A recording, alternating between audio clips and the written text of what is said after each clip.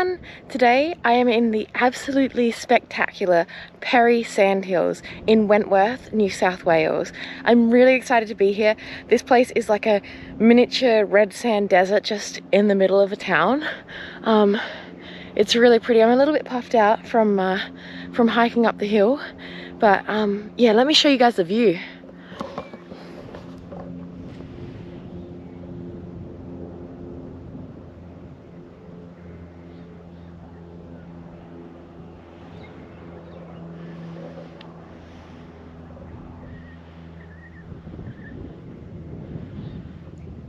Alright, so straight into the time lapse. So I've just oiled my wooden board and now I'm starting on my drawing up. And as I have mentioned previously, I really struggle with sand. I think it's one of the most challenging subjects to try and replicate. And it's just because there's not all that much contrast in it. Having said that, you can see in the background there's all these beautiful ripples in the sand and they're like dark shadows and like all these beautiful lines and highlights. However, the lighting changes pretty quickly in this area. So I got here fairly early in the morning and the lighting was quite contrasty. And I think by the time I finished painting, it was much flatter.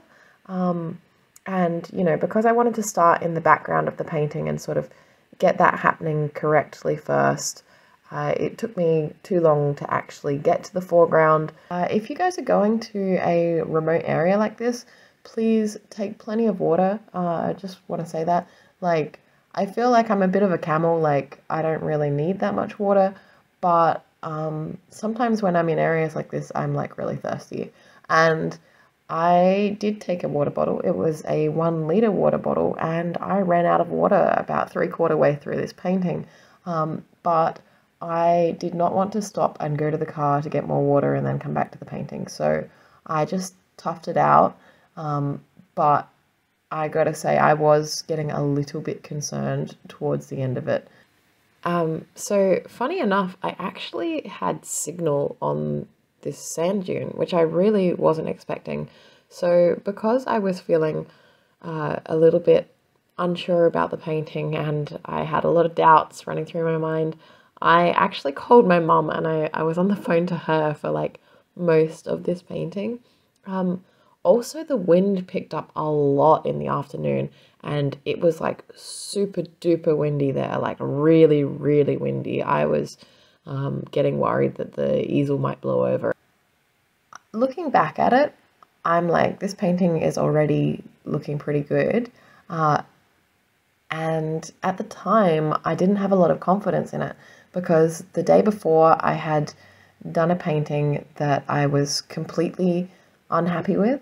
And yeah, I don't know, it just kind of knocked me about a bit because it made me feel like, oh, maybe I'm not a good painter. Which, you know, I don't usually have those doubts, but every now and then there's just like a moment where I just think, oh, what am I doing, you know?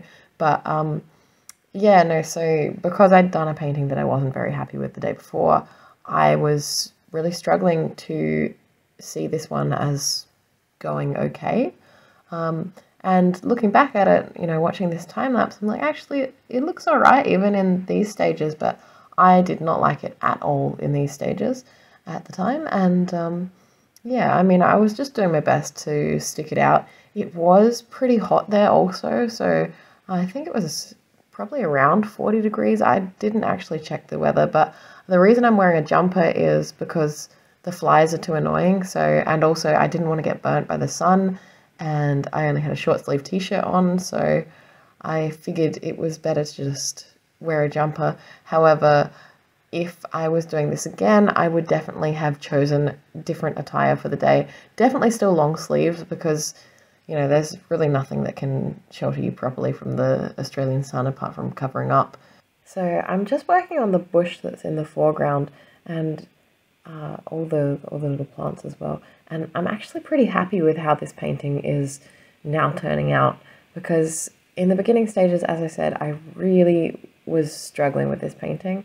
And even at this stage in real life, I think I was struggling and sort of thinking, oh, I'm not sure about it. But like looking back at the time lapse, I am super happy with this. And You can see that the contrast has gone pretty much entirely from the sand that's close to me. There was all those beautiful ripples in it in the morning, and now that's mostly fairly flat looking. And I suppose if you really wanted to get those beautiful contrasts in, you could probably start the painting in the middle of the day and then, you know, be finishing up with the details in the late afternoon as the sun's sort of almost going down and you've got like all the shadows and contrasts back. But for me, that wasn't really an option because this area is really remote and I don't feel safe in areas like this unless it's like the middle of the day. But also in the evening here, a lot of snakes are around, so it just felt like a better idea to paint in the middle of the day.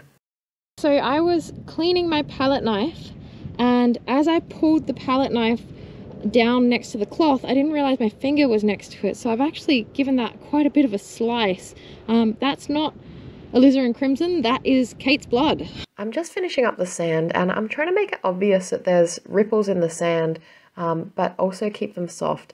I tried to draw them in as swirly lines earlier, but it made the painting look too still and I didn't like it. So this is my attempt at that. I finished the painting. I'm really pleased. I do feel like this one was a real struggle in the beginning and I nearly gave up on it, but I'm so glad that I stuck it out. It's now got quite warm actually. The time right now is 2:28 and I think it was about 8 AM when I got here, so that's been like 6.5 hours. But I think it's turned out really worth it and I'm super happy with it. So let me show it to you guys. All right, here's the completed painting. I am really pleased with how this has turned out. Especially this area in through here. I feel like that's got a lot of depth. I feel like it really works. If I go down to this angle, it nearly blends in. Yeah, like there. All right, and here is a photo of my finished painting just so that you guys can see it in a little bit better detail. And I feel like the colors are really matching the colors that were actually there, and I'm really happy with this painting.